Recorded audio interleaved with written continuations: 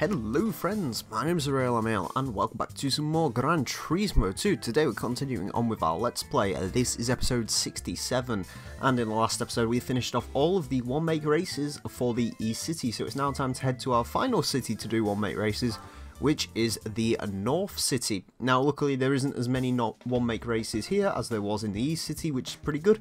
Also, more good news, we start off with Aston Martin today. Now they only have a one-make race, and that is the DB7 trophy. For that, of course, we need a Aston Martin DB7. And well, we're gonna go and buy the Volante because I used the coupe in a previous episode of this Let's Play. Another reason I want to use the Volante is because it comes with this cool roof. I'm gonna go for it in green though, again, just because I kind of like the green. I was tempted to go for the red, but the red doesn't look quite as good as I remember it. So there we go. That's the car bought. Now I'm going to go ahead and do some tuning to this, so I will see you guys in a second and then we'll get into the racing. Okay, so there we go, that is the tuning done for this particular DB7, running about 530 horsepower, and unfortunately, like the last time I ran this car, I'm having to run a turbocharger. Boo. Anyways, let's head into the first race. There is normal style and racing style races for the DB7 trophy, and of course we're heading to the normal style race first, which is, of course, on a random course. Let's go. Okay, we have headed to Grindelwald for our first race with the Aston Martin DB7, which is an awfully loud vehicle, apparently. So anyways, let's see how well we do here. I have upgraded the suspension because if I remember rightly, from when I used this car in a previous episode, it had kind of wobbly suspension. Also, there was a hell of a lot of Volantes in this race. There's 4 Volantes to 2 coupes, which is kind of strange.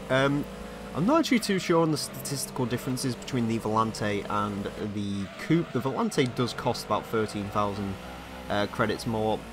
I would imagine it's a bit more weighty. This one isn't because it has weight reduction on it. Another reason why I've actually decided to go for the Volante in this particular episode is because, well, the racing mod actually, at least in my opinion, looks a hell of a lot better on the Volante than it does on the standard coupe. You'll see the racing mod. I'm not a huge fan of the racing mod for the DB7 myself, but it isn't a bad looking. Oh god, it's got 5 gears, I forgot about this. Also has a pathetically low top speed. I don't know why. I really feel like this thing should be a 6-speed. Maybe this game's basing it off the automatics. Maybe the automatics were 5-speed, perhaps. I would imagine so. Sort of Jaguar gearboxes. I don't know actually, it could have been a 5-speed manual. I'm not sure, I think I spoke about this before when I used this vehicle, so yeah, I would assume this is based off the automatic. If anyone's sort of knows about the gearboxes in the DB7, then please tell me if I'm right or wrong. Either way, I think I'm probably going to upgrade that when I race modify this vehicle, just because it's a little bit irritating. I really do not know why this thing has such a low top speed. Like, I get the 5-speed gearbox if it's like the auto, or whether they did genuinely come with 5 speeds. What I cannot forgive is the fact that this thing can top out at 225 kilometers an hour, which to my knowledge is about 140 miles per hour. Again, I would really like to run miles per hour. Unfortunately, you cannot change units in this game. The first game to actually give you control of your units was GT4, surprisingly, and that came out in 2004. Which means, unfortunately, should I, hopefully, this is the plan anyway, I'll do Gran Turismo 1, Gran Turismo 3 and Gran Turismo 4 in the future. For 1 and 3, and even GT Concepts actually, now that I think of it, you will have to put up with the speedo being in kilometers. I'm sorry, I cannot change it, which is a bit of a shame. I really don't know why.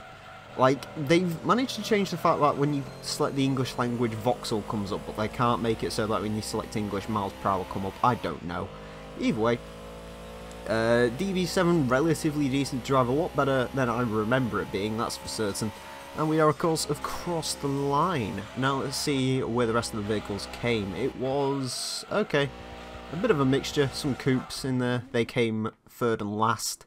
So apparently the Volante was the car to go with there. I don't really think it makes too much of a difference. I can't imagine GT2's really made it computers to make that much of a difference. Anyways, we win 7,000 credits, and I'll see you guys in a second where we're going to racing modify this thing. Okay, right, let's go ahead and race modify our Aston Martin DB7 Volante. Others, racing car modifications, and here you go, here's the race mod for the DB7. As you can see, pretty basic race mod, looks kind of cool. I'm really tempted by the silver actually. I'm going to go with the green though, because the green's the right way to have it. Admittedly, I do not like them wheels, they kind of look a bit plastic if you ask me, but there you go, that's the wheels it's decided to come with. Anyways, I'm also just going to quickly stick the gearbox in here, because it's going to irritate me, so let's stick that in. It's only 11 grand on this vehicle, which is kind of surprising. Usually it's about 20 grand, from what I remember. Anyways, there we go, that's all in, and I will see you guys in the next event, which is of course racing style vehicles. Let's go.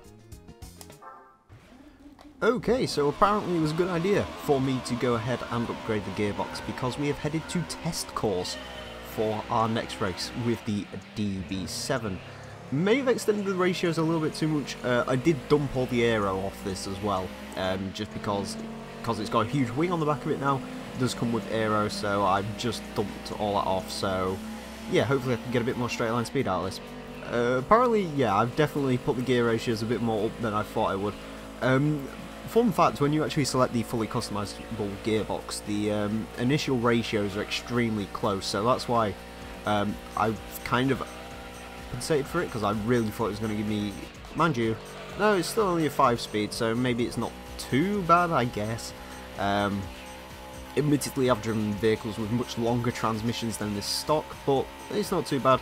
I mean, we're getting up to 307/5 basically a cruising gear. Should probably just leave it in 4th, but either way we are absolutely blowing the rest of the DB7s out of the water, because of course they will have restricted gearboxes, or at least they should. I know, what car did we drive? Was it the Peugeot 106, which ended up coming to test course, and that had like some stupidly long gear ratio, oh sorry, it had really good gear ratios, and in the end all the other vehicles for some reason were managing to keep up with me for some strange reason. Either way, 319 kilometers, I mean that's not bad. 320 kilometers is 180 miles per hour, isn't it? I think, or it could be 200 actually. I don't really know. I'm somewhat confident in kilometers. I can tell you sort of the basics. I can tell you, you know, 100 kilometers is basically 60 miles per hour, and so on and so forth. Once you start getting to sort of the higher end, like 400 kilometers an hour and stuff, I really don't know. Can we hit 320? Yes, we can. So whatever 320 is, we've just hit that. I'm fairly certain that could be 200 miles per hour. I'm fairly certain DB7 in some guys could probably hit near 200. I'm not really sure what top speed were on these particular vehicles. I know they did offer them with V12s eventually, so I can imagine they touched around 180 miles per hour in sort of their stock form, which is pretty cool. Anyways, apparently the Coupes were the vehicle to go for there, because they scored 2nd and 4th, and apparently my the AI that's just taken over my vehicle cannot drive it.